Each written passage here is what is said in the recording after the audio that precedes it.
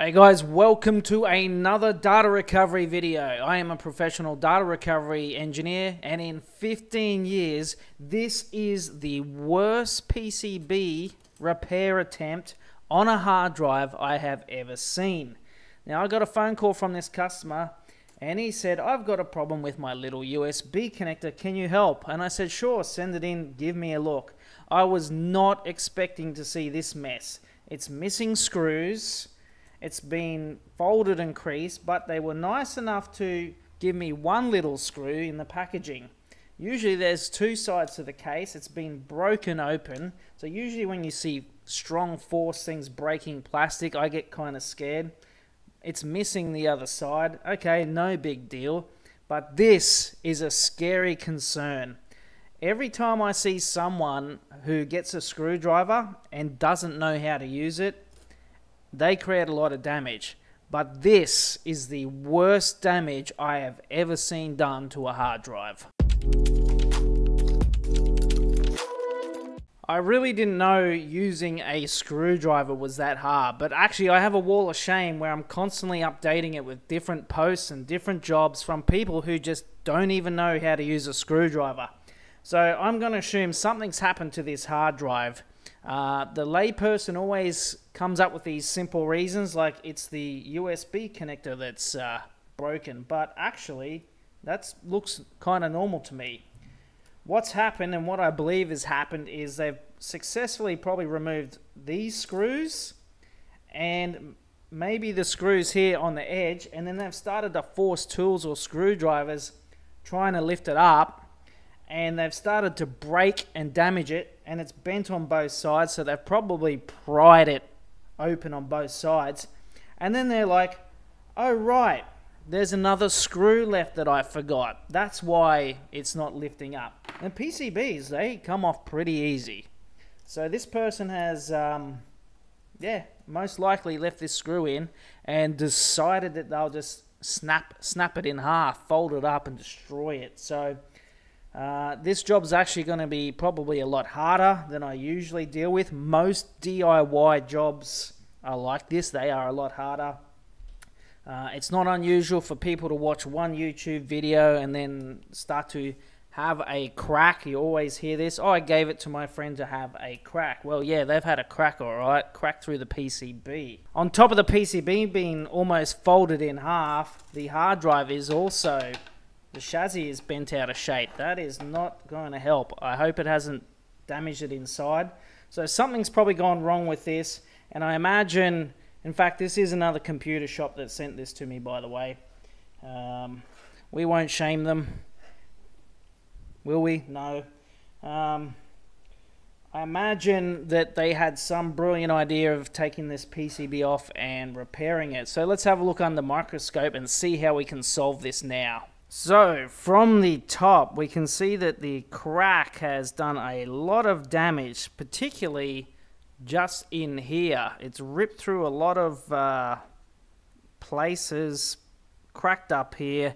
There's practically no chance to repair this PCB, and I have to keep a lot of PCBs as spare parts for a day like today. Yeah, we've got a USB connector problem, they told me. This is actually fine. This is the good part. But down here, the damage they've done to remove it. You can see here the screwdriver underneath to pry it has scratched, damaged lines, torn parts out. It's ripped through this. Now, this part is okay, because that's just a unused, probably terminal output or something. It's unused. But then you start to go through this area here. It's completely torn through. There you go. This fiberglass here is completely torn through.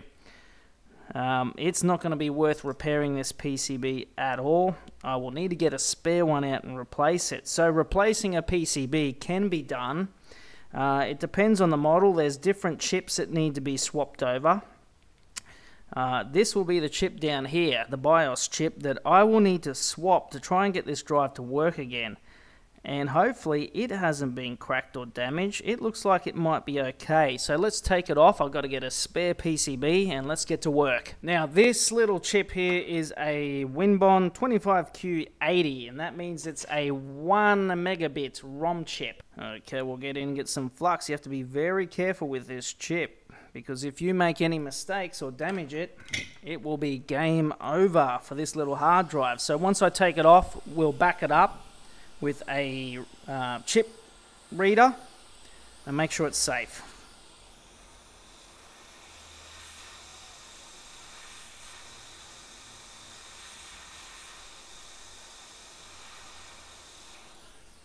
There she is. Time to go back it up. So one of the trace wires has ripped off this dead PCB here. You can see here it's lifted and it's stuck to this pin here. So I've got to be very careful.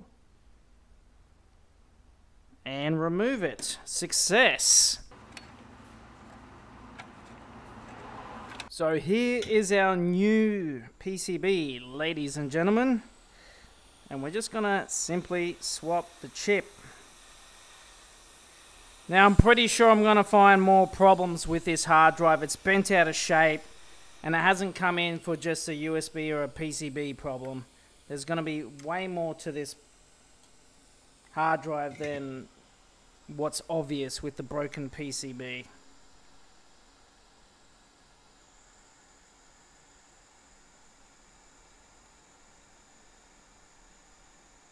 So remember, before you do any risky experiments, you better back up this chip.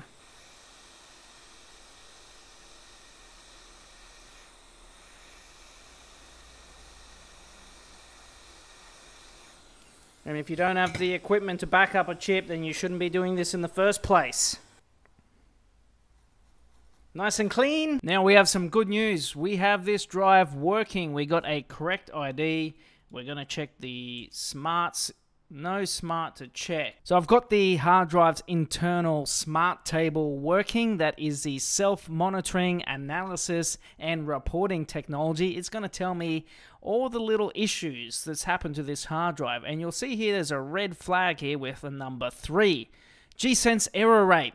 That means this hard drive has detected 3 G-force impacts. There's a little internal G-force sensor, and every time you drop your hard drive, I'm gonna know. So this drive's been dropped, but the good news is there's nothing else here that should stop me from recovering all the data. Okay, so can we read this drive? I'm just gonna do a quick read test. Yes, we have access to it, so it's time to get the customer's data back. Now we're gonna load the file system and see what's on there. We got a Windows NTFS file system